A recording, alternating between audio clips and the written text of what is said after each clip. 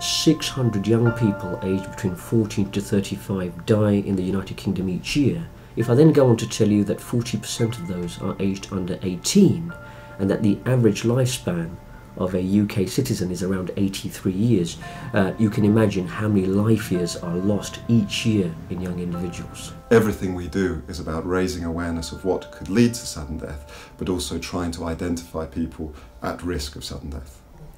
My involvement with CRY came about when we lost our son back in March 2011. Ben was playing football and he collapsed on the football pitch, it took 50 minutes for his heart to be restarted, which was when he was in hospital. And sadly he passed away 3 days later, so we wanted to know why this had happened to him, and so we did a lot of research on the internet and we came across the charity Cardiac Risk in the Young. Many of the families who contact us don't realise that other family members may be at risk of an inherited condition. About 15 years ago now, I had a sister who died of a heart condition. She was a twin sister, so places like CRY are really keen to keep monitoring me to make sure that there's no progressive development in terms of my heart going wrong or anything. What we do in here is called a cardiac ultrasound. So it allows us to look at the structure and the function of the heart. There are a number of statistics which are so important, which drive our work forward. One of them is the understanding that at least 1 in 300 young people are at risk with a potentially life-threatening condition that we identify routinely in our screening programme. At CRY we strongly believe that research should be at the forefront of everything we do.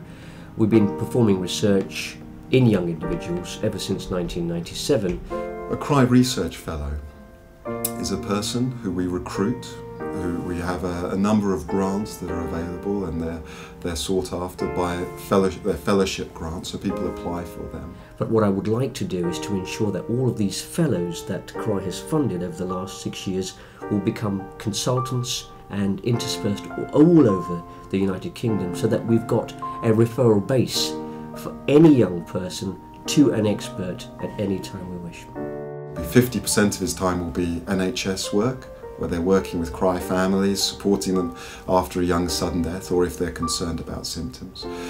20 to 30% of their time will be spent over a computer, publishing, reading the research data that's out there, and then 20 or 30% of their time will be spent out in the field actually meeting with people who are being screened, evaluating them and identifying people within the screening programme and ensuring that that is then fed back into our research programme. My primary research was in sudden arrhythmic death syndrome, so screening families who unfortunately lost a loved one and we couldn't identify a cause for that particular death. Our research has identified that 1 in 300 young people has a condition that could potentially kill them. 1 in 100 young people has a condition that will cause problems later on in life.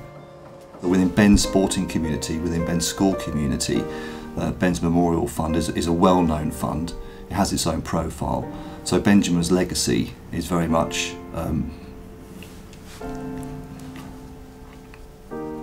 is very much driven by his what he's left us with, something in his name that we can remember him by. The funding of our research programme is a very significant amount of money. So what we need is for people to understand the importance of our research. So it's to understand that screening and research work together. There's a symbiotic relationship there. And actually in understanding that, they'll want to support that.